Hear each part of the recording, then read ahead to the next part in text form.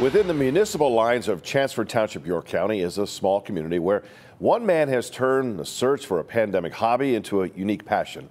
Fox 43 photojournalist Nick Waldner introduces us to the Birdman of Brogue.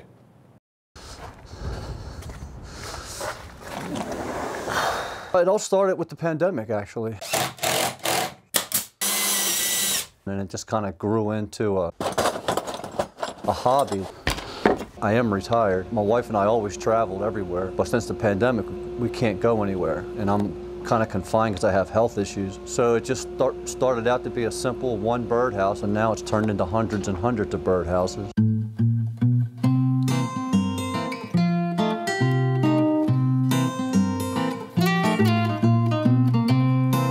I've always had a love for working with wood. I had a home improvement company for a while, early on back in the 80s.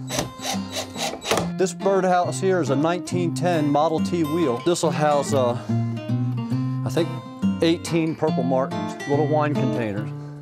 It's two dresser drawers put back to back. It's got an old pitchfork, another garden tool, horseshoe. That's an old Avon bottle up top. All that stuff came from yard sales, some old Fiesta ware. In the front, it's all sea glass that my wife and I got from the beaches of the Dominican Republic. So it's just kind of an eclectic collection of items that I use to build them. A friend of mine had a fence company, so I would use his scraps that he would normally throw away, to make a lot of the birdhouses. And I get a lot of little things at yard sales that I incorporate into the birdhouses. So there's really no two that are alike. So the hole that you select is pretty important for the type of bird you want to attract. This one here, we're going to use a 1 1/4 inch. It's probably the most common for your smaller birds that you would feed. And there's your hole. I save everything. So all the holes that I cut out from my other feeders, I save, and I'll incorporate that in a future feeder. It's really been hard for me because I get real short of breath and I can't really do the things that I used to do. So I had to find a hobby that doesn't get my heart rate up. And building birdhouses is just the perfect thing.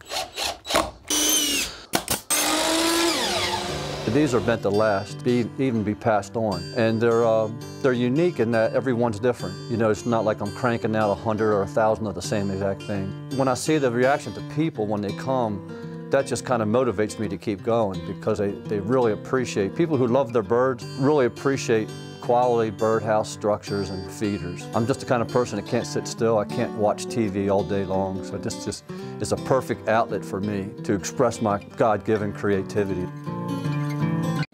And if you're interested in more information about Greg's birdhouses, we have it on our website, fox43.com. Rating some amazing work.